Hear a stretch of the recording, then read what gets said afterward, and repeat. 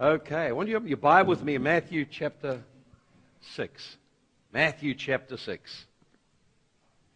Matthew chapter 6. I want to speak today on the spirit of Mammon. Spirit of Mammon. This will be interesting for some of us, won't it? And while we're doing that, I'll just open my wallet and just take out some money. There we go. Look at that. And I've got $20 there and another $20 there. So why don't I just take this $20 here? And you see, already it'll be talking to you. Because money talks. Money talks. It has a spirit behind it, as we'll see shortly. And where's Anish? Anish, is somebody there? Anish, I'd love to bless you. Here you go. Why don't you just have a cup of coffee with your wife? Great day for you to have a cup of coffee, isn't it, eh? There you are. God bless you. I love you. You're a great guy. Praise the Lord. So I want to have a look at Matthew chapter 6. Jesus spoke a lot about many things, but if you read through the Bible, you find it's quite interesting that the number of times he talked about wealth and possessions and stewardship and accountability far exceeded any discussion on any other topic. In fact, there's about 10 times the number of references to finances and stewardship and resources than there are to faith and salvation. And yet all of these go together. And I want to share just begin a new series. I want to talk about this area. Often the moment we start to talk about money, people freeze. And you'll see why just shortly. And I'm not after anyone's money. I'm not trying to talk to anyone to give any money. I want to help us gain understanding of the spiritual nature of money and what lies behind it and how to be free, how to walk in freedom. And so in Matthew chapter 6, it says, verse 20, 21, lay up for yourselves treasure in heaven, where moth and rust do not destroy, and where thieves do not break in and steal. For where your treasure is, there will your heart be also. So we ask the question, why did Jesus speak so much about stewardship, resources, being a steward, a servant of God, managing resources, finance? Why did he speak so much about that? There has to be something very important. And this verse tells us why it's important. It says very clearly, where your treasure is, your heart is there too. Now, there's a lot of things we could teach on that, but let's just take the most simple thing is that where your wealth is, where the things you value lie, that's where your heart is. Where your treasure is, that's where your heart is. Or put it simply, where your money and wealth is, that's where your heart will be. For example, if you bought $1 worth of shares in a company and the company falls over, you're not even worried at all. But if you put all your life savings in that company, now you'll be watching the paper every day to see how it's doing. In other words, where your treasure is, your heart will naturally flow there. And what Jesus makes it very, very clear. And God is concerned about our heart and what grips our heart. God does not need our money.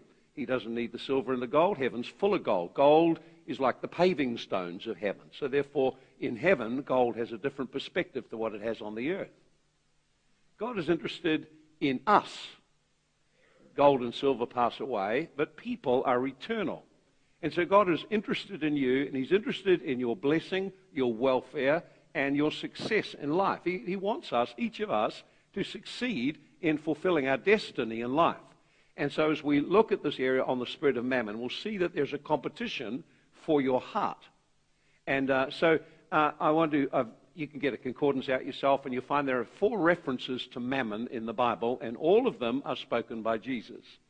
And one of them is found in Matthew chapter 6, so we'll read it up. Verse 24, no one can serve 2 masters, for either he'll hate one and love the other, he will be loyal to one and despise the other. You cannot serve God and Mammon. That's the first reference to it. Second reference is found in Luke chapter 16. So have a look in Luke chapter 16 and then come back. In Luke chapter 16,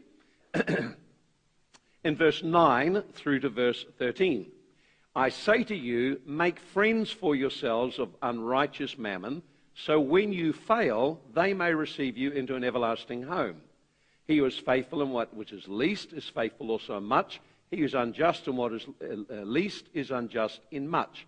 Therefore, if you have not been faithful in unrighteous mammon, who will commit to your trust the true riches? And if you have not been faithful in that which is another man's, who will give you that which is your own? No servant can serve 2 masters. He will hate one and love the other, or you'll be loyal to one and despise the other. You cannot serve God and mammon. And this is the only time that Jesus ever said that you can't do this and that it's impossible. So what he's saying very clearly, he says it's impossible to serve mammon, whatever that means, and to serve God. There is an antagonism, or they are opposed to one another. So we have to understand or look at what it means. And the first thing is to ask the question, what is the spirit of mammon? What is the spirit of mammon? The Bible is very clear that we live in a natural world, but there's also a spiritual world around us. And that the spiritual world influences and controls the lives of people. The Bible says in 1 John, it says that all of the world lies in darkness, or all of the world lies under the influence of spiritual powers. In Ephesians 6, it tells us also, we wrestle not with flesh and blood. Our problems are not with the people around us. Our problems lie with wicked spirits who contend against us. We wrestle not with flesh and blood, but with principalities and powers. So very clearly, the Bible over and over and over speaks of the invisible spirit realm. So we're going to ask the question, what is the spirit of mammon? The name or the word mammon literally means this. It means riches. Or it also means greed. It has a similar kind of meaning. It means something that you put your trust in, something you are leaning your life upon. And it comes and dates way back. Jesus used the word in Aramaic. He used the word mammon. It was translated to Greek. They never could come up with a word for it, so they just called it mammon in Greek. They called it mammon in Hebrew. They called it mammon in English. In other words, there's been no attempt to change the name. The name is the original name going right back to where it was originally used. And where it originates from, of course, it comes from the Syrian god of riches. And that originated out of the Tower of Babel.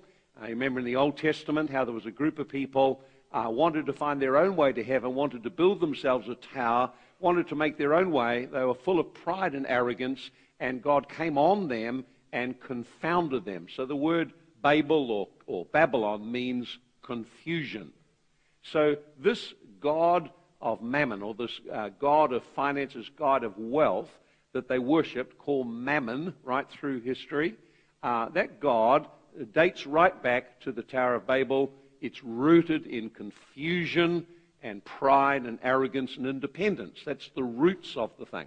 Interesting, it's just carried on. If you were to watch or play some of the modern video games or DVD games, you'd be quite surprised how often Mammon is one of the great gods that turns up in the video games that you have to contend against.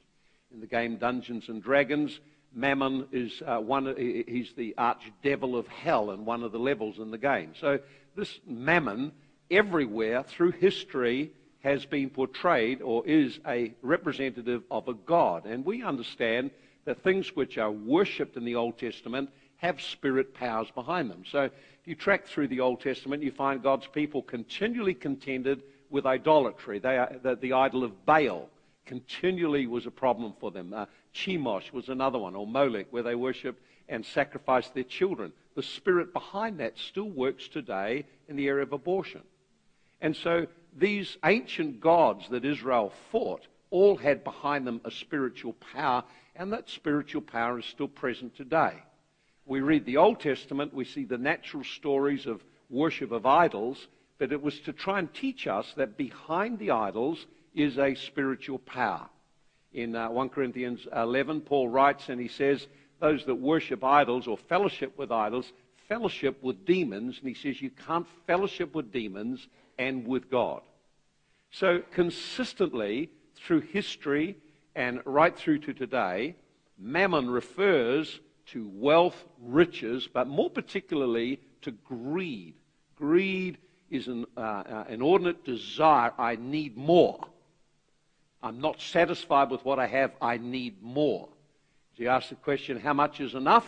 And the answer is always the same, a bit more. And it wouldn't matter how wealthy you are. You ask, how much is enough? A bit more. A bit more. You could ask a poor person, how much is enough? They need a bit more to get by. Ask a rich person, how much is enough? They need a bit more. It's the same things. It doesn't matter what level of society you work at. And so behind this operates a spirit. Now you notice here in the key verse we're looking at in Matthew 6, verse 24, no man can serve two masters. He will hate one and love the other, or he'll be loyal to one and despise the other. You cannot serve God and mammon. So we need to have a look at what that is about. God is a spirit. We know that God is invisible, but he's a spirit being. We are made in his image. We are spirit beings. We're made for intimacy with God. We're made for relationship with God. We're made to love God, enjoy him, and then live a life that reflects him and serves him. That's what we're designed for. So anything that competes with the place of God in our heart is obviously going to have behind it some demonic spirit, some demonic power. So it says you can't serve God. God is a spirit, and mammon. Mammon must be a spirit. He's contrasting one with the other. So mammon is a spirit being. Now, it's a very, very real spirit. It's a demonic spirit. Associated again with wealth, riches, and assets, or coveting more. In Colossians 3 and verse 5, it warns us about coveting. Coveting is I see what someone else has that I don't have and I want it. Coveting becomes idolatry when it starts to control our life. So very clearly, when we're looking at this issue of mammon, we're looking at a spirit which seeks to get hold of your life. Now, of course, we just love Jesus. We're here to worship God. It would never occur that perhaps we might be serving this God.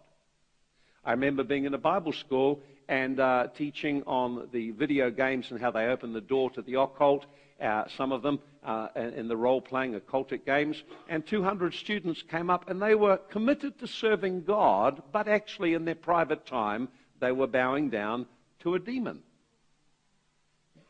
And we'll see that behind this thing always lies deception. So there it is. So here's the thing. The first thing to see then is that there are two spirits that long for our heart. God longs for your heart so he can bless you.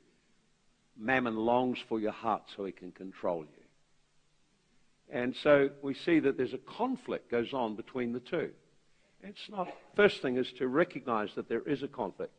Money itself has no power. See, this is just a piece of paper. Lovely piece of paper, $20 piece of paper. But it actually has no value at all unless you can trade it for something. See, the value is what I put on it. And, of course, I could have hundreds and hundreds of these, and overnight they could lose their value. You watch what's happened to money over the last decade or so. It's lost its value. They've just printed more and more of them. They've just lost value, meaning by that it takes more to buy the same thing than what it did a while ago. We call it by a fancy name inflation.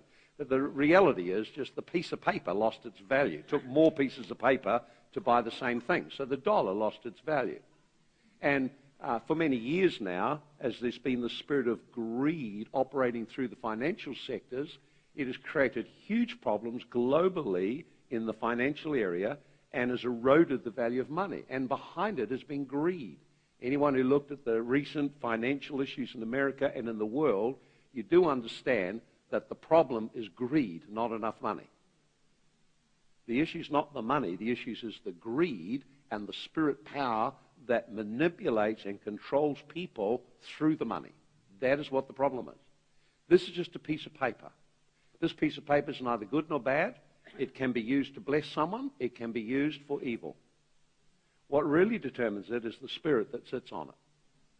The spirit that motivates how it's used. So all money has a spirit associated with it, because money is a form of trading in the world. See, this money itself, originally they used to trade gold. So real wealth was gold. If you had gold, you had real wealth. And then it was inconvenient. They made the gold into coins, and so people traded with gold coins. I've got a gold coin on this ring here. So that was a form of trade at one point. And then it became inconvenient, so then they had paper money. So they made pieces of paper that originally, if you're old enough in my generation, you could redeem this for a pound of gold. Do you remember that? Then they took away the pound of gold and just made more pieces of paper, and the money lost all its value. So this is money. So the thing then is that money is just a way of trading. And the world system is one of trading. I give you something, wanting something back. I trade. So I might trade my money in order to receive something back. But the world system is a system of trading, of buying and selling. The kingdom of God is different to that. It runs on a different principle. But the problem is we're so used to buying and selling and trading that when we come to God, we start to think the same way about God. Well, if I just give him my offering, he will bless me. That's the principle of the world, trading, buying and selling. It stops you coming into any kind of area of blessing because it depends on your works. Well, if I just tithe, God has to bless me. Well, people think that, but actually that's not true. God blesses because he's a giver, he's generous, and he loves to bless. And when you align your finances with his plan, then, of course, blessing starts to increase and flow because you've actually bought it out of the power of Mammon. So it helps us if we understand that money or finances or wealth or riches have a spirit behind it that seeks to use it. Now, we've got to understand that I can have God on my money and live in blessing in my money, a river of blessing in my finances, or I can have the spirit of Mammon resting on it, and I will have many, many problems. So the issue of money or wealth or riches is really an issue of what controls your heart. A person who has got a great heart with God will be entrusted with a flow of resources to work through their life. Their money is good. It's got the blessing of God on it. A person who's under the control of Mammon will live with other problems on their life. We need to try and identify what they are. Okay then, so we see then that there is a spirit world. There's a spirit called the spirit of Mammon, which competes for your heart, your attention, your relationship with God. Now you notice there it says no one can serve two masters. So how does Mammon operate? How does that spirit operate? Is there any way I would know that Mammon has got a hold of my life? How could I know whether I'm under the influence of that spirit or not? My assumption is I'm not. But the problem is that's the whole point of deception. You think you're one thing and then it's something else. So we want to have a look at that. So the first thing to realize is Mammon's intention is to control your heart, your love, and your loyalty. Notice what it says here. No one can serve two masters. He'll hate one and love the other. He'll be loyal to one and despise the other. So here's the thing. Mammon desires, it's a spirit. See? So behind this is a spirit. Here's the bait and here's the spirit. And the spirit wants to use the bait to gain control over your life. And so how does it do it? Well, what it's trying to do, its intention is to have you love and serve and be loyal to it. And that's always the way of idolatry. They wanted people to bow to them, to love them, to serve them. But all idolatry ended up in bondage, fear, terrible problems. So Mammon is opposed to God. It's very clear in that scripture, you can't serve two masters. So Mammon is an antichrist spirit. It is an antichrist spirit. It's opposed to what God wants to do in your life. And the Bible is very clear that in the last days, it will so control the world's financial system that anyone who will not participate in that will actually be marked out and won't be able to trade. So it's a spirit.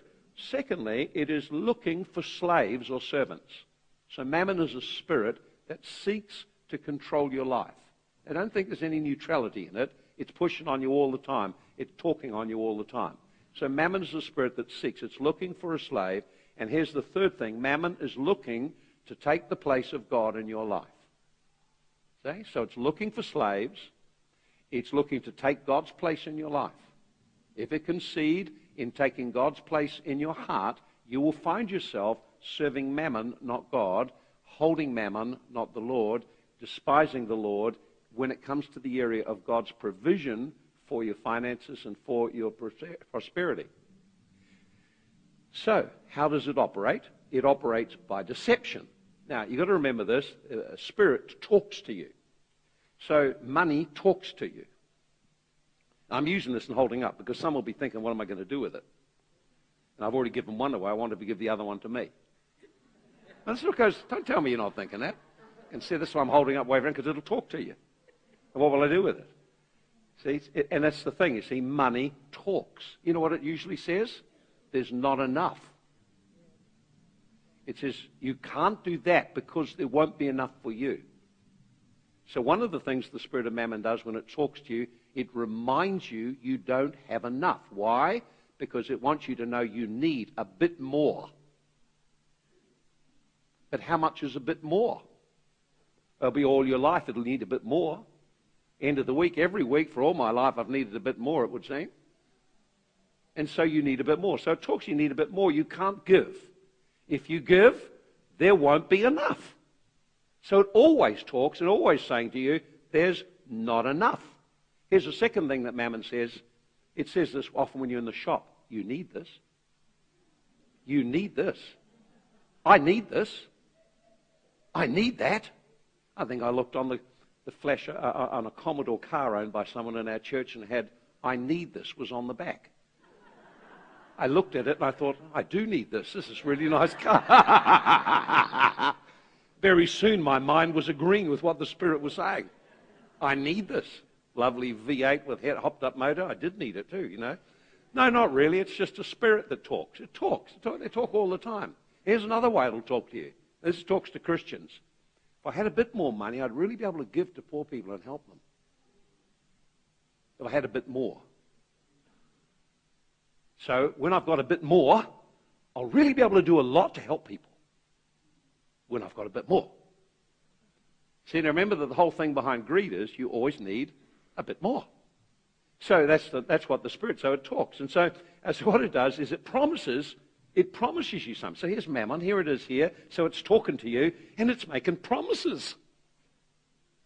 If you had enough, you'd be really free.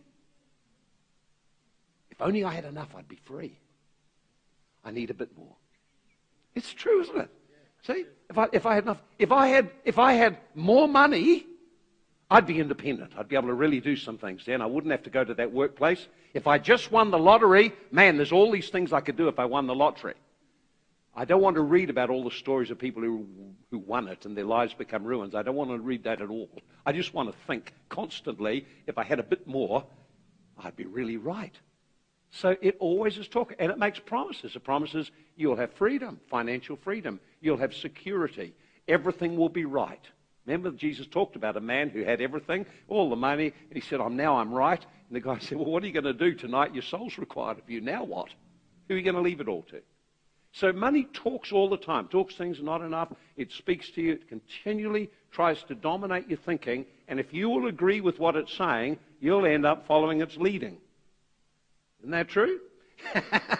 See? And here's the other thing, too, you'll notice, is that people are more valuable if they've got more money. So automatically we rank people, the ones who've got the wealth, the ones who've got no wealth. The Bible says very clearly when people come into the church, treat them all the same. It doesn't matter if they're wealthy people, ordinary people, they're all people, and they're all to be treated of same value. But even in our society, people automatically, the one who's got more is more valuable. To me, he's got more worries and more problems. You know, but people think he's more valuable. So here's the thing, is people think and believe that money has power. But money has no power. Demons have power. Money doesn't have power. Money's just a piece of paper. It's the demon, the spirit that controls the thing that has the power. Like God has power. He says, I give you, in Deuteronomy, power to get wealth. So God has power. Demons have power. Money doesn't have power. But if you believe it's got power, then you're going to seek it. And you'll find yourself in a conflict. Because it will seek your heart. It'll seek your loyalty. It'll seek your service. And you'll find as you yield to it, then it starts to affect you. People don't realize that as we give in to the voice of money, the voice of the spirit of mammon, we can find ourselves loving mammon and hating God. You say, how could that be? I can be holding on to mammon and despising. Or in other words, thinking little of God's ways of doing life and managing money. And I can be loyal to money and disloyal to God. But it's actually not the money. It's not this. It's the spirit. That's the thing that gets you. It's the spirit. So would there be any evidences in your life if the spirit had hold of you? There'd be heaps of them. Because straight away Jesus said, verse 25, don't be anxious. So one of the first things that happens around money is extreme anxiety and worry. If you are having extreme anxiety and worry around finances, you are under the influence of a spirit. God has got no anxiety and worries to give you. He's got peace. He tells you what to do about anxiety and worry. Redirect your attention in certain ways. Here's another one. I would think that one of the biggest evidences to me that a person's under the spirit of bondage to Mammon is very simply this: they just can't give. It just is impossible. See, if I have some money in my hand here, here's the big question to ask. Do I have the money, or does the money have me? Who's holding who?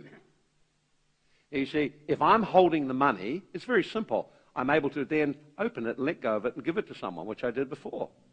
If the money's holding me, I think, won't be enough. I need a bit more. Can you understand? One of the greatest ways that you can tell if money's got a hold of you is the ability to give. And we're going to see, as we get into one of the other, I want to speak on another session. I want to talk about the whole issue of generosity and also what you do that brings the blessing of God around your money. So anxiety and fear and inability to give, a poverty mentality, there's not enough. If you continually live with this thinking dominating you that I haven't got enough, I haven't got enough, I haven't got enough, you are under bondage to a spirit. Absolutely. Another evidence would be impulse buying. If you find you just can't stop buying, you are under the influence of that spirit. It's got control over you. You're buying more than you could spend, more than you've got money. If you're in bondage to debt so that you're paying so much back in interest, you've got no ability to do anything for God, this is a spirit. You're in bondage to a spirit. We need to find a way out of that. If you continually find that you're discontented with what you have and ungrateful for what you have, I'm sorry, you're under a spirit. Because Paul says, in every state I find myself in, whether it's abundance or lack, I've learned to be content, grateful to God. So there are some very tangible evidences if this thing is impacting our life. I remember, and I don't even know how much God's got to show me, but I do remember a particular season when God showed me clearly the extent to which I was in bondage to the Spirit. And looking back now, I'm very ashamed of it, but it was a horrendous bondage. I was brought up, of course, in an environment where security was everything. So my father came back having been through the Depression, through the war, and coming back having to rebuild. So having security, a secure job, secure income, it was everything. So I was working for the government, had a government superannuation, and God spoke to me, I want you to let it all go, and I want you to go into ministry and set up a Christian school. Now, I heard his voice, responded to his voice, but the fear that overtook my life, I can hardly describe it. It was just horrendous fear. I remember when I made the decision, put in my resignation, I made the decision to let go and do what God wanted me to do. I was in tears, uncontrollable tears, for almost 3 days with fear of what was going to happen to me and my family. The Spirit had such a grip around me. I remember just weeping and going through this dread that I'd done something terrible to my family and to our future. I had fears about how I'd provide, because the job that I picked up in ministry, my wage went down by 75%. I just got 1/4 of what I've been getting. And we had very little to go on. But so what happened was this overwhelming fear that I'd not have enough, and that I wouldn't be able to provide for my family's education, their clothing, and when it came later on to weddings, they wouldn't be able to provide for weddings. It just come around me. And along with it, tremendous shame at not having much. And it wasn't helped by Christians.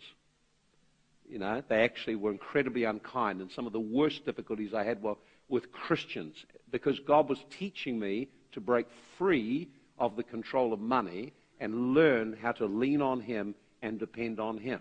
But I had to make a change in lifestyle and in heart attitude. I had to learn to let go of all of the things we had and learn to be grateful for the little things we had. And so we couldn't buy meat. We would go and buy, with some other guys, 6 sheep, and we'd kill them all and do them all, and then we would have meat. And the rest of the time, we didn't have meat. But I was thankful we could do that. we would come up here and I'd bring a trailer up and we'd go around into the orchards and we'd pick up apples off the ground and put them into boxes and take them back and store them right through winter. We had apples all winter. There are many things that Joy did over the years because we just didn't have the income. But what God was dealing with was the fear of not having enough and teaching us He can and does provide, and He is to be trusted. Now, the first time I ever had money for a wedding was when the first wedding came. But prior to that, never had I any excess in my account. Always I was on the edge all the way. But God made a way, and we never lacked. We had holidays. I didn't have a car for a while. We just drove around on bikes. But we learned, the biggest thing I learned was to be content, to trust God, and to become generous with what we did have.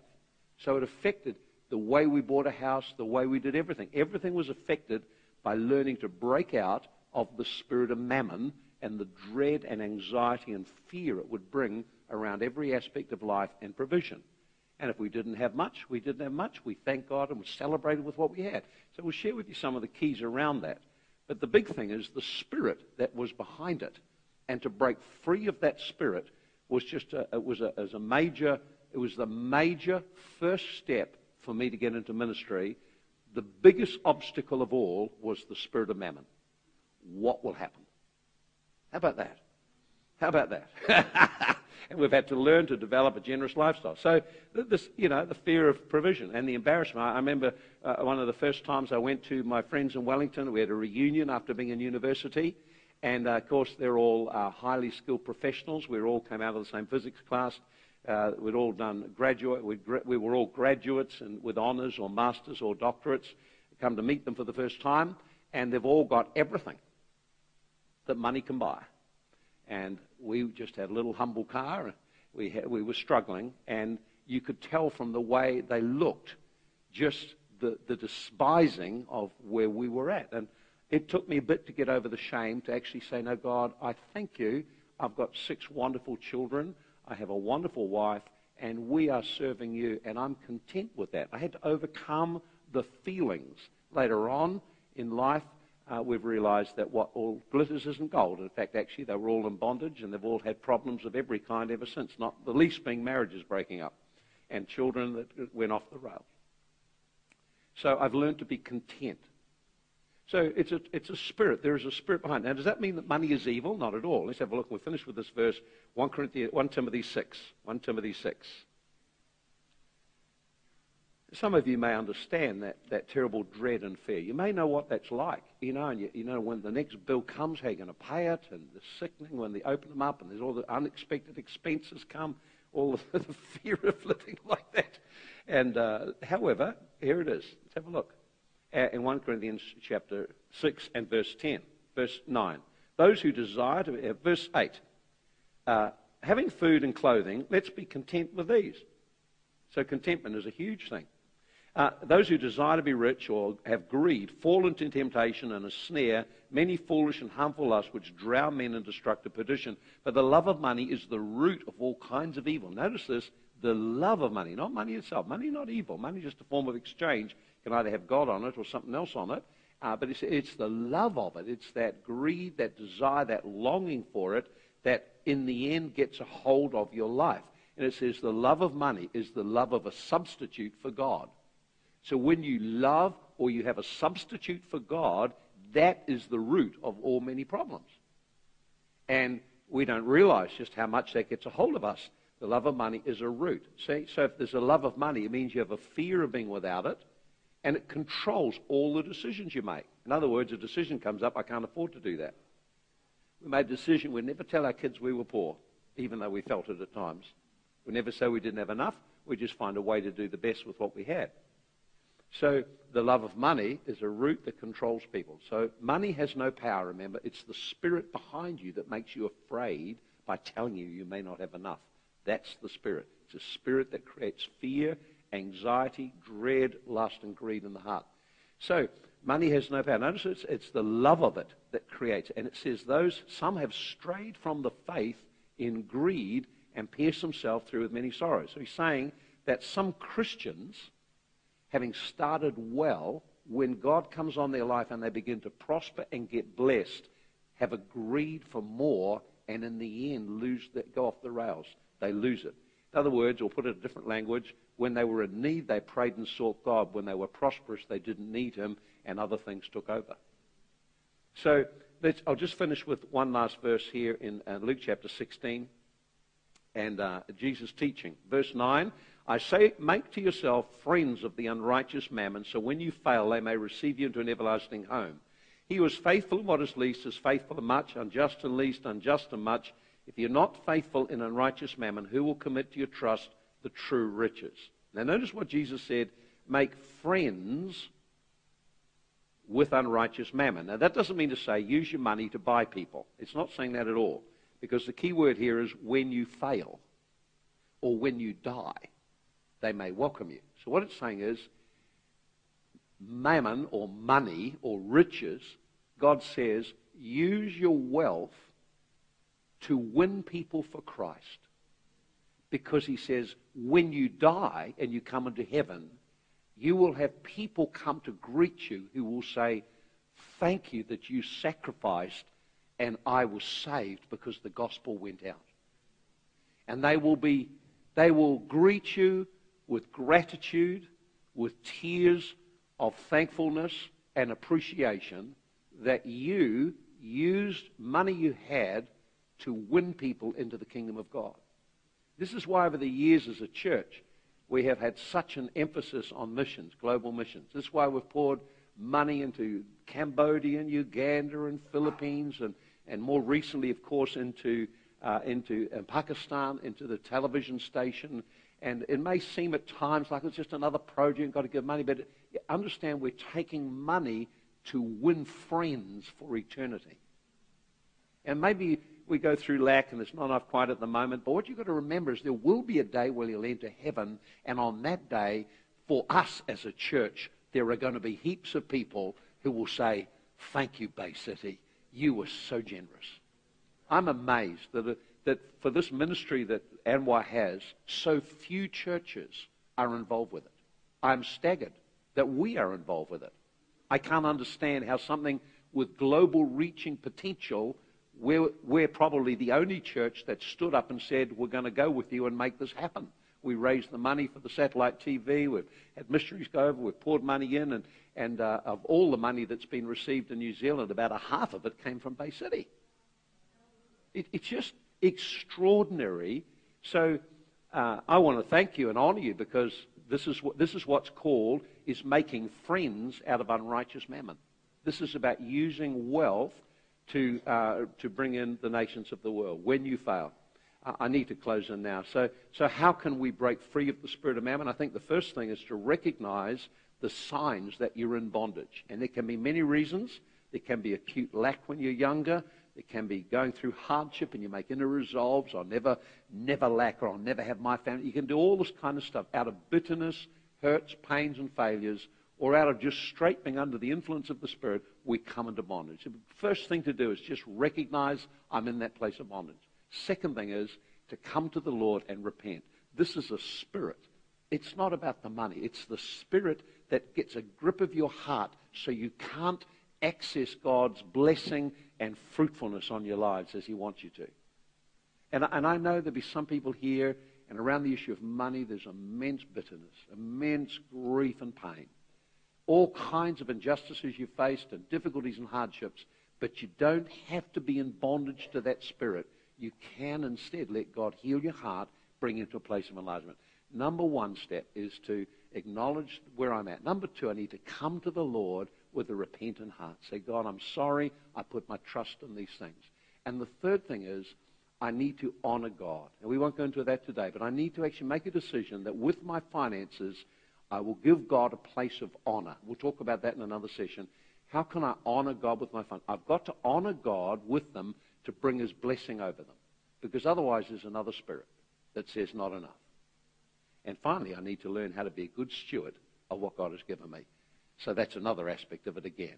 So I need to recognize there's a problem.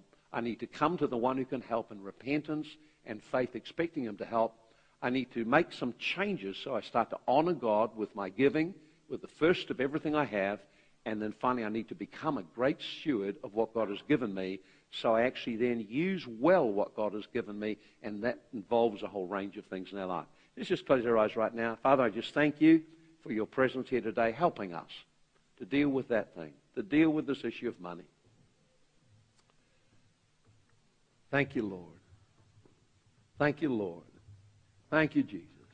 I sense, even as I talk, people get a bit tense and uncomfortable, but I'm trying to help us I'm trying to uncover a spirit that makes your life miserable, that brings you into bondage and sabotages your relationship with God. Remember, no one can serve two masters. We love one and hate the other. We serve one, despise the other, loyal to one and disloyal to the other.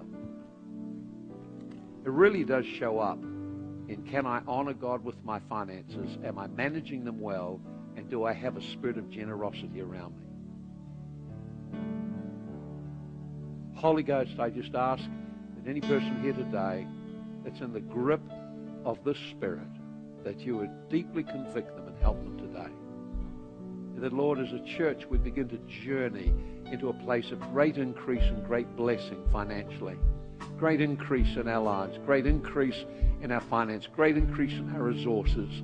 Father, a total breaking over our lives of meanness and tightness and stinginess and of every kind of bitterness and anger and frustration around money.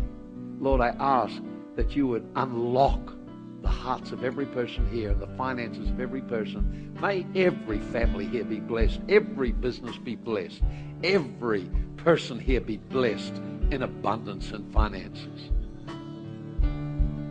Just while our eyes are closed, I wonder if God spoke to you today and you realize to your shame or embarrassment or fear or concern that actually the Spirit has got a hook into my life. I'd love you just to acknowledge it today. Just put your hand up and say, God, I know you're speaking to me today. Would you do that just right now? God bless, God bless, God bless. Many hands going up. I'm glad you're so honest. I'm glad you're so honest. We can't solve it all today, but we will pray for you and believe God for a breakthrough in that thing. For some of you, there'll be some issues in your past you'll have to address. But always it's fear and your belief that this thing is what I need to make my life safe. I wonder if there's anyone else here today and you're not yet a Christian, but you'd love to receive Jesus today, invite Jesus to become your Savior, to make a public a declaration that I'm going to be a follower of Jesus. Jesus said to everyone who received him, he gave power to become a child of God. Everyone who believed on his name, trusted in him. So today, is there any person here, right at that place where you'd like to receive Jesus Christ as your Savior? I'd love you just to raise your hand. Let me know right now. Is there any person here just right at that place wanting to receive Jesus? Father, I just thank you for each person that's responded here today. Father, I pray for the power of your Spirit to come over their lives to bring release in the mighty name of Jesus as we move forward into blessing, enlargement, increase, and growth in every aspect of our life in Jesus' name. Everyone said, Amen. Amen. Come on, let's just stand, give the Lord a clap. We'll finish with a song. Those who would like prayer or ministry, please make your way to the front. We want to pray with you, stand with you, and help you. Anyone who'd like prayer, especially around this area, someone to stand with you in agreement, just come. You may have suffered in this area, may be struggling in this area, may have tremendous grief or fear. We'd love to pray with you. Would you like to come? Just right now.